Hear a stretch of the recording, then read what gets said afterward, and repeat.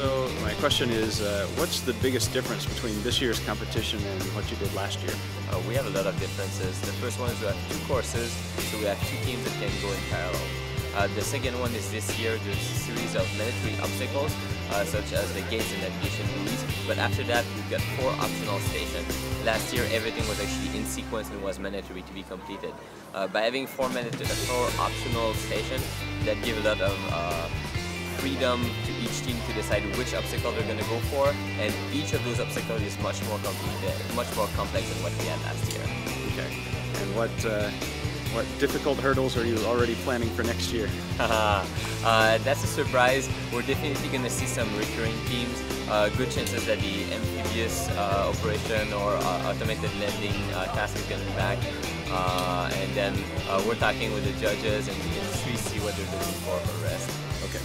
Thank you very much. You're welcome. We are off target. We are going to miss the tennis ball and maybe hit the shoreline with the other arm. Oh! That's not good. Oh, running, please. Grab it. Grab it.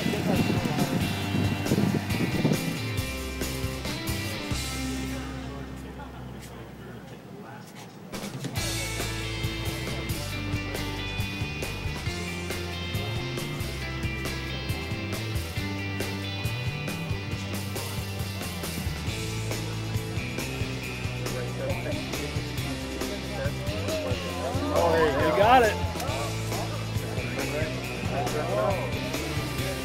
Oh, Man.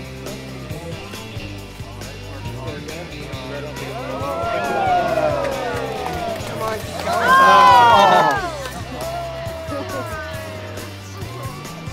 Oh.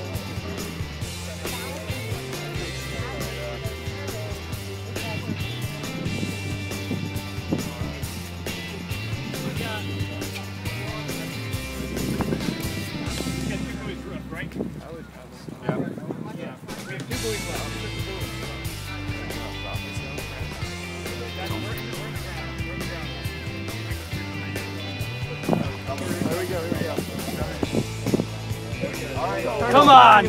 Come on! Come on! Come on! Yo, do something!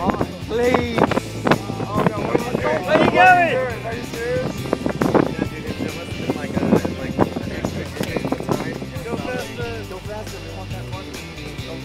No, you should be going to the, what's it, black? Oh, I go tennis ball.